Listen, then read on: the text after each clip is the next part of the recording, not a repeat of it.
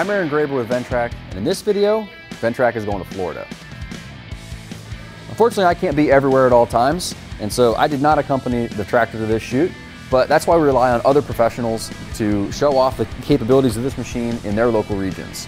So this shoot does not feature me at all. It features Brad with Copper Creek Cuts. One of the nice things about Ventrac is that it's suitable for geographic conditions all over the country and all over the world, and so it's nice to show them in different working environments. For this video, we're combining one of Brad's specialties, which is overgrown properties, with one of our important specialties, which is wet terrain management. And those two come together to show the capabilities of Ventrac in Florida when there's a very challenging property to take care of. So hopefully you enjoy the footage, and I will leave it with Brad from here. Hi, this is Brad with Copper Creek Cuts, a lawn care company in Northeast Florida. Today's job, we are cleaning up an investment property. So we have an abandoned trailer. A real estate investor has purchased this property and they're looking to clean it up for future development. So what we have is a lot of thicket. It's not going to be anything too challenging for the Ventrac, but what we do have is very wet conditions, so it'll be nice to see how that handles. We also have a septic mound. So if you don't know, if you are not on city services, city water, city sewer, you will have a septic mound in your yard that's a raised mound of dirt that has a tank inside of it, and all your sewer waste will go into there. We're gonna mow that as well. You should never let anything grow on a septic system because the roots getting down in there, it's just bad for everything. One of the good things about having a lighter machine like the Ventrac is if you took a full-size tractor on that septic mound, you could risk compressing it, you could risk damaging the system underneath. So it's always nice when you can do that with something lighter rather than something heavier. The brush we have is mainly woody growth. It's not a lot of tall grass. It's like brambles and things. I don't think the Ventrac's gonna have any problem with it, but I'm anxious to see how it handles it. I think my estimate is 30 minutes or less. But we also can't get any further than 5 feet in to see what all's in there, and the property does go back away. So that'll be 30 minutes with a little asterisk at the end.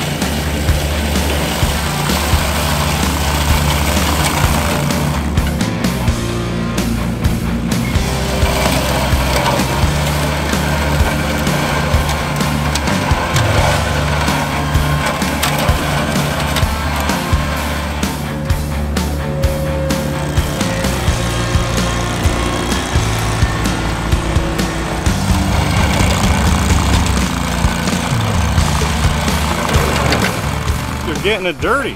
I know. Well, I don't want to put it that way. Yeah, don't. That's where I'm mowing. Yeah, so this is a whole tree that made that little grinding noise.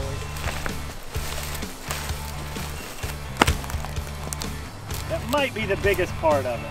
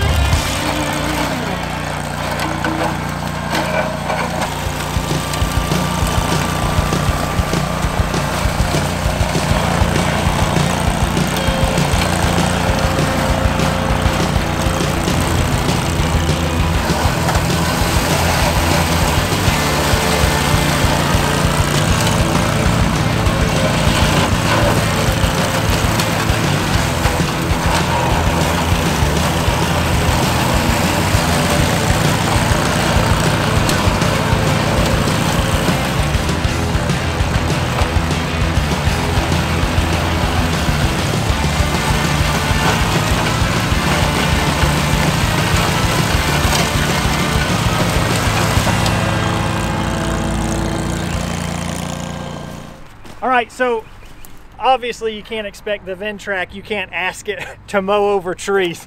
So we're gonna help it out, and we've just got some recovery gear that we're gonna attach to this shackle bolt, and then we're gonna go ahead and pull these out of the way. So the homeowner will deal with those later, but at least this way we can clean up all the brush like we intended, and we won't leave the job looking half finished.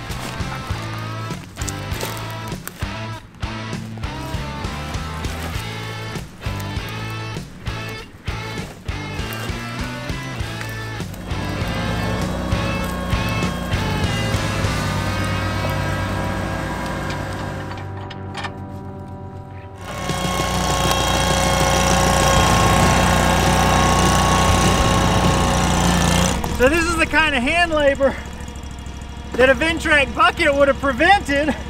I couldn't fit it on my carry-on bag, so.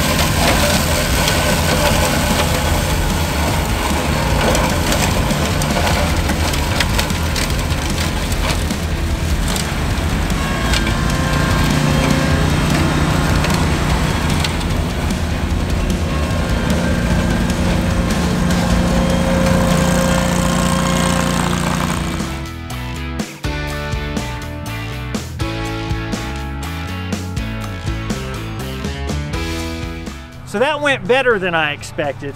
We did find quite a few. I don't know if that was just over time these trees fell or somebody cut them a long time ago and never took them away. That was really the only challenge, because you saw I had to break out the straps, and that wouldn't have been a problem, except these pieces of log are so dead that they would just snap in half. So I would say that was the only part that was a challenge, because I had to get off of the Ventrac and actually do some work. But aside from that, everything went really well. These ground conditions, I've been in similar on the Ventrac, so I knew it could handle it, but it's still really neat to see, because before this Ventrac, which I'm new to, I've got 5 years of experience on zero turns. And I know for a fact, my zero turn would not have handled this the way that the Ventrac did. And it's really neat to see when you're just floating over all this stuff that you knew if you just had 2 zero turn drive wheels and 2 casters, you'd have been stuck in 30 seconds. So I think that's really neat.